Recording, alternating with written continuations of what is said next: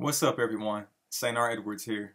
Welcome back to Ski, Swift Coding for everyone. All right, so we're going to continue in our lesson in 1.3 of our book, App Development with Swift, Everyone Can Code.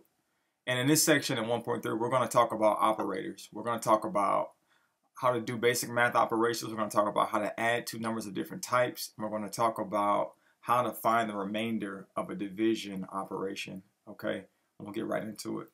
So we already know how to assign a value, and that operation itself is very important, and it's just the equal sign. All right, and this is all what basically what operators are. So operators are the symbols that make your code work.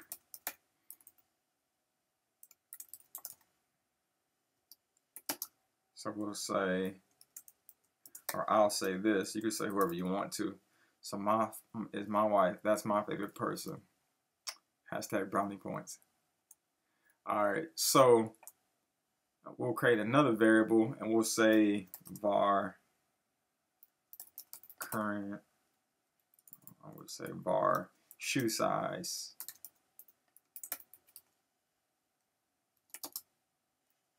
equals 10. All right, so we assigned the value of 10 into shoe size. Well, let's say we grew a little bit and now our shoe size is actually 11. So all you got to do is say shoe size and do your equal sign again, and now 11. And you can see the proof, and when you print it as well. So it won't print 10, it'll print the 11. You see that? Bam, that works. All right. Now for basic arithmetic, which is basically your addition, subtraction, multiplication, and division, right? And we also have a remainder operator. And your addition is very easy. So we'll just say var number 1 equals 4 var number 2 equals 8. Number 3, we'll say this equals 14 or something. All right, cool. So we're going to do some addition. So let's say number 1 plus number 2. You can do something like that, as easy as that, or you can actually put this inside of a variable. And you can say var addition equals, let's say var addition total, and it's 12. So we just assigned adding number 1 and number 2 into the addition total variable, right? So that's carrying a value of 12. All right, and you can do subtraction, you can do multiplication the same way. So let's do some multiplication. So we'll say var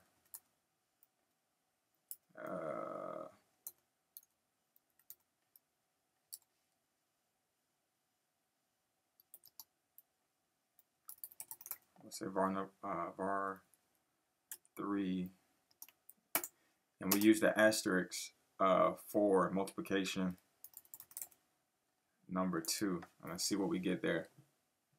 So we get 112 when we divide or multiply number 3 by number 2, which is basically 14 and 8 in our situation. Okay.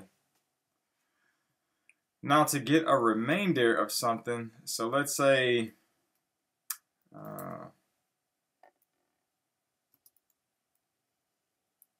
var 1 equals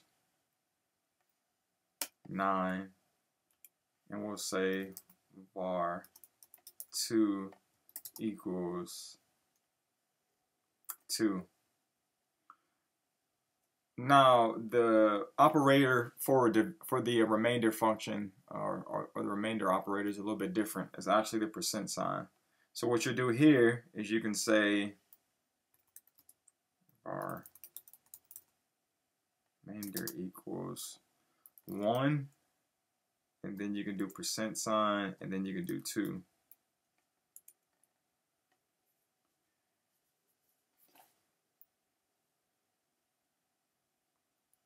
And they'll tell you that there's 1 left over, right?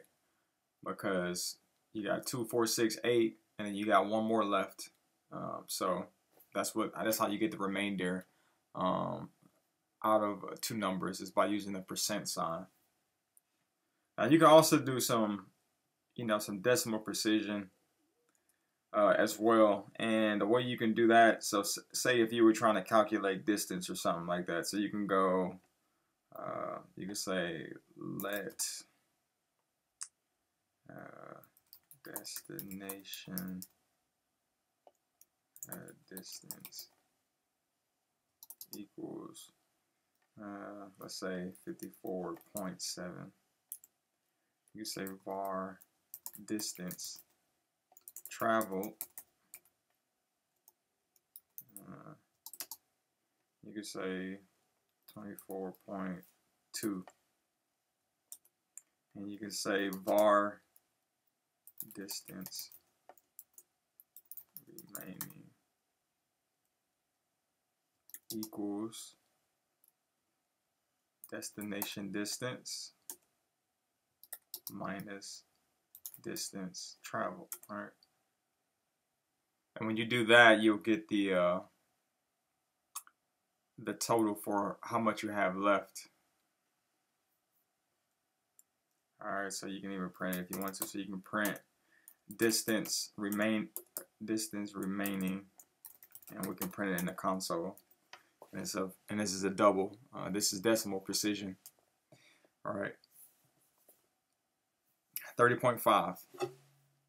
Now for compound assignments, you could do something like this. So let's say, earlier on, how we added to our shoe size. So we said shoe size, you can do shoe size equals shoe size, which is now is 11, right? And you can say plus 2. So now we're at a size 13, as you can see over here in the console. But another way you can do this is, an easier way to do this is, you can say shoe size plus equals 1. You can do that. So now we're at 14, as you can see in the console over here to the right. You can do it with the minus equal sign. So you can say shoe size minus equals 1. Now I'm back at a 13. All right. You can do shoe size.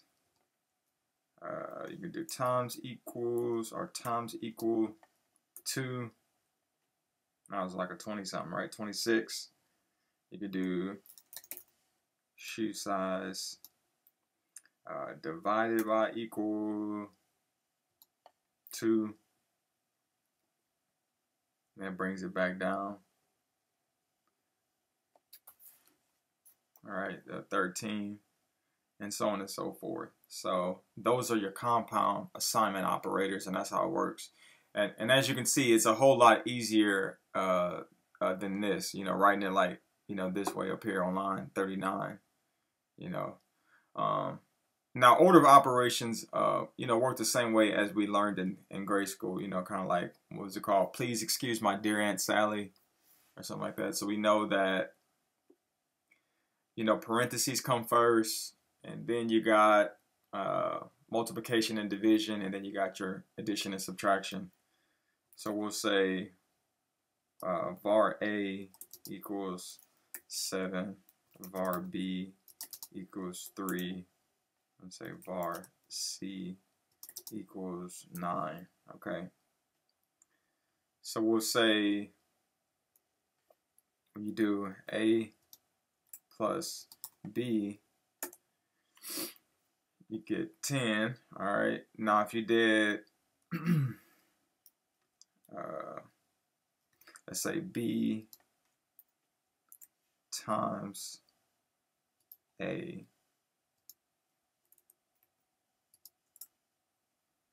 plus C. So we get 30 right here because the multiplication comes first, right? So we do 7 times 3, which is 21, and then you add 9 to it and you got 30. But you got parentheses, so we'll add one with parentheses. So we'll do